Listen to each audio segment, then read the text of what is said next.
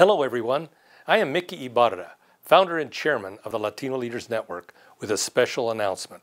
Speaker Anthony Rendon of the California Assembly will receive our Eagle Leadership Award, and muralist Barbara Carrasco our Chairman's Award at the 67th Latino Leaders Luncheon Series in Los Angeles on Thursday, November 17th. The Luncheon Series, hosted by the Latino Leaders Network since 2004, is a unique platform for American Latino leaders to share their personal story of obstacles overcome to achieve success.